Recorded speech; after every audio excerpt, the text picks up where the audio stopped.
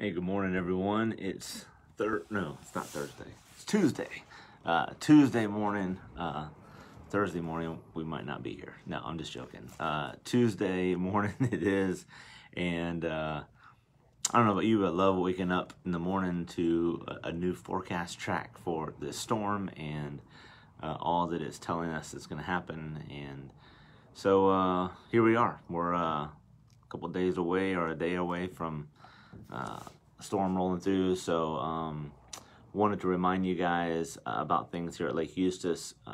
Two things, actually three things. One is that we are not going to be holding Bible studies here on our campus tomorrow, either in the morning for our morning Bible study or Wednesday night program for youth and students and kids and all that kind of stuff. So no Bible studies here tomorrow. So just be aware of that. I know there is a painting class this Friday night. We'll have to play that by ear. Right now, it hopefully will be, from a weather perspective, we'll be okay on Friday night. Just have no idea about power issues. So we'll just watch that and see what transpires of that, and just be on the lookout for that. So if you're signed up as a lady to come to that painting class, we will notify you if something changes. Right now, plan on doing it, but we'll let you know. Other thing we need to let you know is we are willing to let people stay here. If you are needing a place to stay, we are not a shelter. We can't classify ourselves as a shelter. We don't have provisions for that. But we do have a building, and we do have running water. At least we should continue to have that.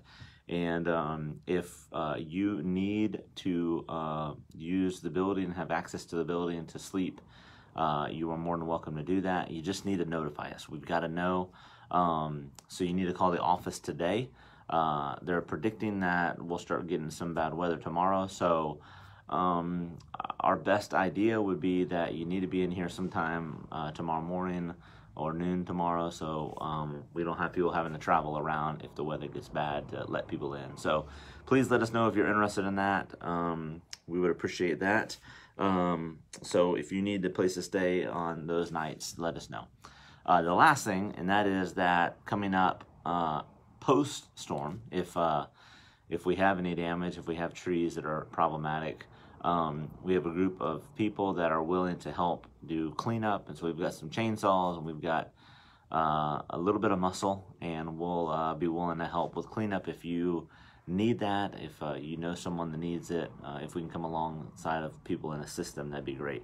Again, I'll reiterate this. We're not doing like raking. We're not mowing your yard. I'm not going to wash your car, at least not this week. I'm not going to. But if you got a limb down on your roof, or if you've got some big limbs in your yard or things of that nature, let us know. If you end up with a hole in your roof, let us know. We'll see what we can do to help. We'll just do whatever we can to be of assistance to you guys. So let us know. That'd be good. So we're in John chapter 17, looking at the life of Jesus.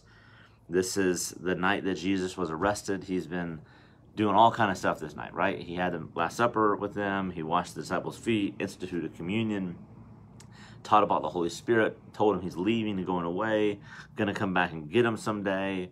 Talks about how he's going to overcome evil, all that kind of stuff. At the end of this time, Jesus begins to pray.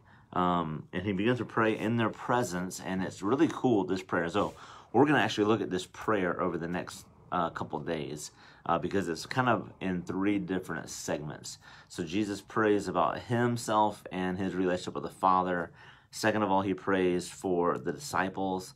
And then third, he prays for all believers that would come down the road. That means us, which is a cool thing that Jesus would pray for us. Like, he didn't specifically pray for Lake Eustis, I don't think, but he prayed for all those who would believe in him down the road. And so that includes us. So let's just look at this prayer in John chapter 17, verse 1. It says, after Jesus said this, he looked up toward heaven and prayed. He said, Father, the hour has come. Glorify your Son, that your Son may glorify you. For you granted him authority over all people, that he might give eternal life to all those you have given him. Now this is eternal life, that they know you, the only true God, and Jesus Christ, whom you have sent. I have brought you glory on earth by finishing the work you gave me to do. And now, Father, glorify me in your presence with the glory I had with you before the world began. So this is a really cool prayer that Jesus has. So much in this prayer that I think is important to note.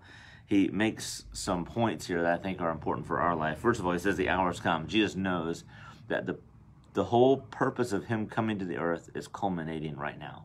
Right? He came to the earth so that he would die for our sins. That is getting ready to culminate at the cross here in the next few hours. I mean, within 12 hours or so, Jesus would be on the cross when he was praying these words. He says, my goal, he says, I want to glorify you. That word glorify means to bring praise. It means to elevate in stature. It means to put on a pedestal. Jesus saying, I'm making my aim to glorify you. That's reflected in another prayer in the garden, right? When Jesus prays in Matthew and in Luke's gospel, it's recorded, Jesus prays and he says, Father, not my will, but yours be done. So it was always Jesus' intention to do the will of the Father, bring glory to the Father. He says right here, God, you gave me authority to give eternal life. So it is Jesus's gift to us. Notice that he gives eternal life, not that we deserve eternal life. This is a really important distinction. We don't deserve anything but separation from the Father. It is only by the grace of God and the mercy of God that we are gifted eternal life, that we're gifted salvation, that we're gifted forgiveness.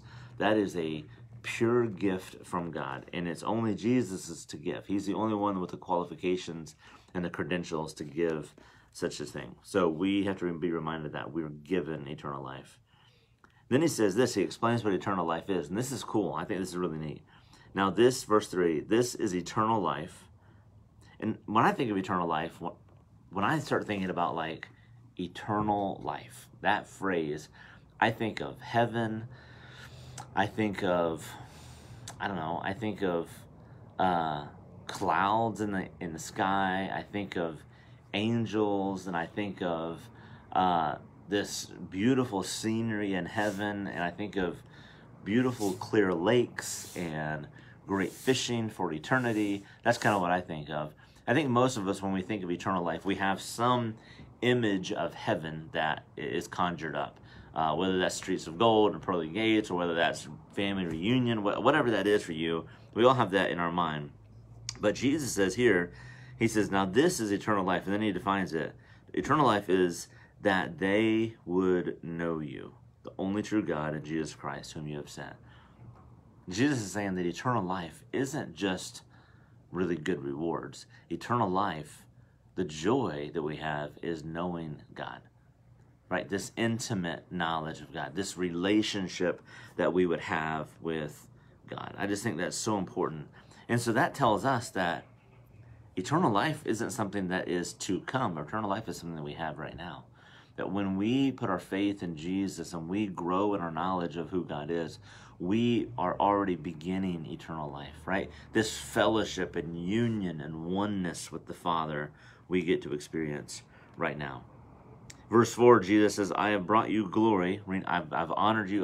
Brought you glory, God, on earth by finishing the work you gave me to do. I just want to wrap up with that. Finishing the work that you've called me to do. The work that Jesus was called to do, he completed during his ministry and eventually on the cross. That's the same way we bring glory to God as well, by finishing the work that God has called us to do. The work of being a godly parent, the work of being a honorable spouse, the work of being a loyal employee in your work environment, of loving your neighbor as yourself. We bring honor to God by the work that we do, by completing what God has commissioned us to do. And I would say that for all of us as believers, our greatest commission is in Matthew 28, where he says, go make disciples.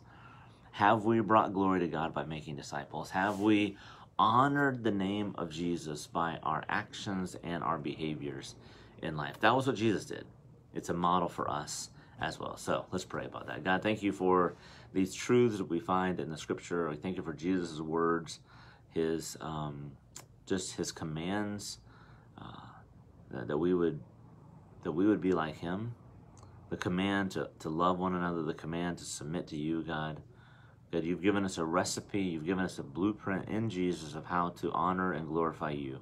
And I pray that we would follow suit in that God, we would surrender completely to you. It's in Jesus' name we pray. Amen. All right, everybody, hope you have a great day. Hope you guys are safe from the storm.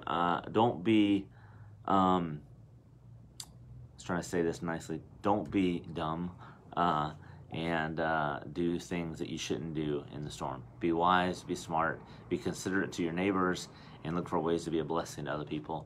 Let us know if you guys need anything, and we'll see you tomorrow morning at 9 a.m. All right, God bless.